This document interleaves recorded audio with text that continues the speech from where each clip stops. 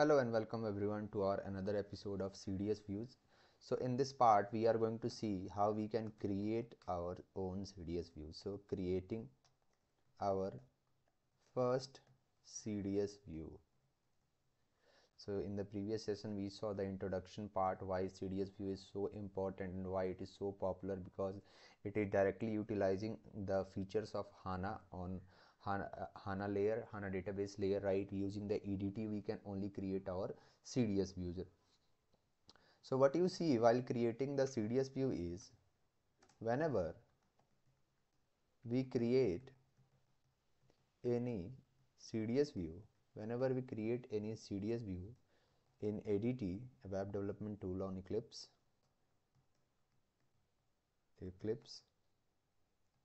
a corresponding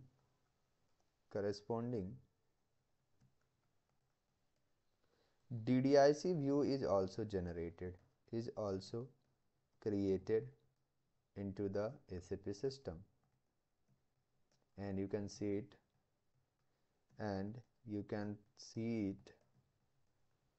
from SE11 transaction code. You can see it from SE11 transaction code. Okay, so let's take one requirement for our CDS view and we will create our very first CDS view. So requirement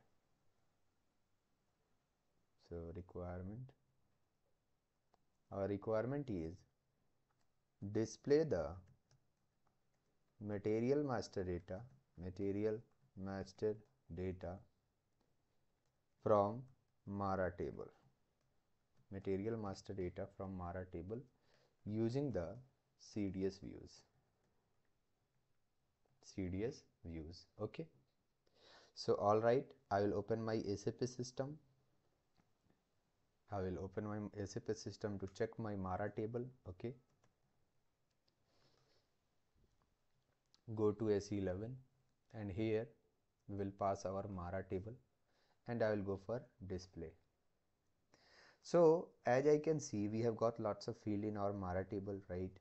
So we are going to simply use these fields and I will simply create one CDS view. So how we are going to create that?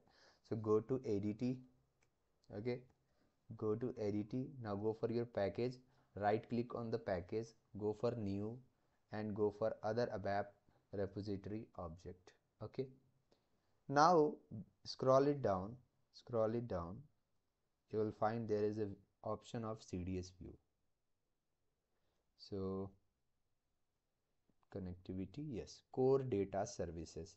So open this folder and in it go for data definition. So go for data definition here and go for next button. Okay, now I will pass the name of my CDS view. So CDS view 1. Okay, and I will give my description as first CDS view to display material master. First CDS view to display material master, and I will go for next button. Again select the transport request. So I will select my favorite transport request and I will go for next button. Now as soon as you will go for next button, SAP will simply show you the available templates. Lots of templates are available for defining your CDS view.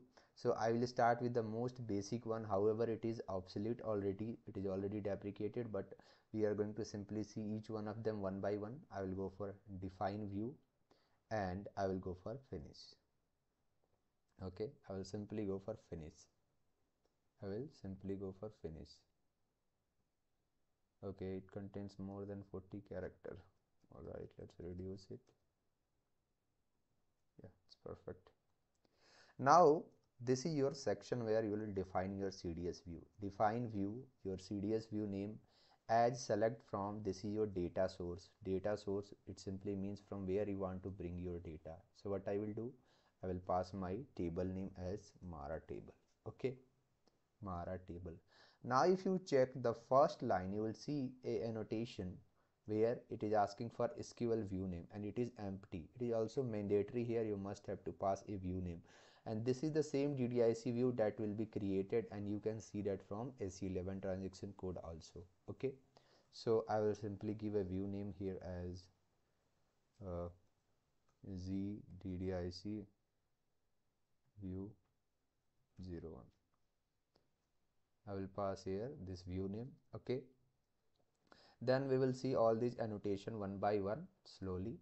For now, the first annotation, this is responsible for creating a DDIC view, and this section is for defining your VS CDS view, where you are going to simply select all the necessary columns that you need here. Okay, so I will start with the column 1. I will simply go to my table. Matner is there, right?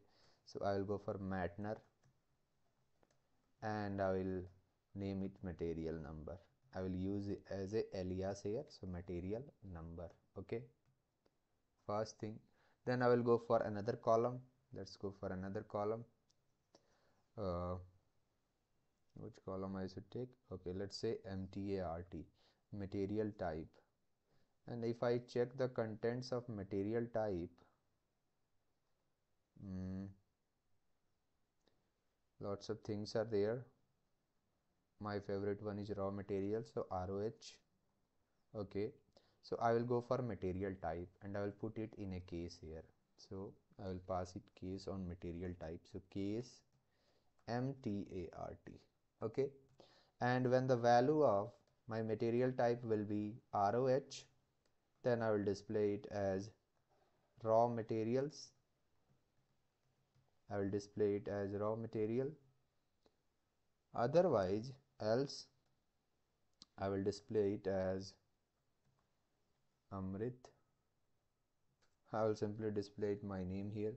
Okay, and as material underscore type. Perfect. So I will display this MTART as material type. Its column heading will be material type. Then I will simply go for next column. What is the next column after MTART? Let's see. After MTRT we have got industry sector. Okay, so MBRSH as industry sector. I am giving alias name for each and every column here. And then at last we have MEINS, so I will pass it as basic unit of measure. Basic unit of measure. I will simply pass it as basic unit of measure. Okay, so our CDS view has been created. I have simply selected 4 columns. I will right click and I will go for activate button. Activating. Activation completed. Our CDS view is ready. Right, let me reactivate and check. Yeah, activation finished. I will simply right click and I will go for where it is, open with data preview. Yeah, just go for open with data preview. It will simply display you the output, and now you can clearly see all the column names has been, heading has been changed with our alias name that we have given: material number, material type, industry sector, and basic unit of measure. Okay, all our material type has been changed to Amrit Raj that we have given here. Amrit Raj that we have given here, except the raw material. You can see here raw materials, raw material, right? And rest for all the 3 columns are getting displayed in the same format as they are available in the table. So this is the most basic CDS view that you can easily create anywhere, but it can only be created on ADT. Okay, it should only be created inside the ADT on Eclipse or via the HANA Studio. Now this particular DDIC view, I am going to simply check whether it has been created or not. So I will go to SE11 and I will go to select the view and I will pass the name of the DDIC view here and go for display button. Now you can clearly see generated DDL SQL views are only supported in limited way by SE11. This is a warning message SAP is giving. And now if you check the fields that has been created, material number, table is Mara, field is Matner. If you check the material type, its table has been changed automatically at the runtime because we have simply defined it. We have used the case statement here, and when its value is is accordingly we have adjusted its length. So by default its field has also been adjusted here. Then industry sector and basic unit of measure. And if I check the table and join something, some runtime DDL character types table is being used here, and if I go for contents tab, I will get the exact amount of data here also. See, in the same format that we are seeing there, in the same format we are seeing there, right? So this is your DDIC view data has been created. But if I go and check my database view, if I try to pass the CDS view that we have created, if I try to pass the CDS view name directly here in the view section, and if I go for display button, what it will say, operation not supported by the selected object. We cannot open our CDS view here, it is not possible. Operation is not supported by the selected object.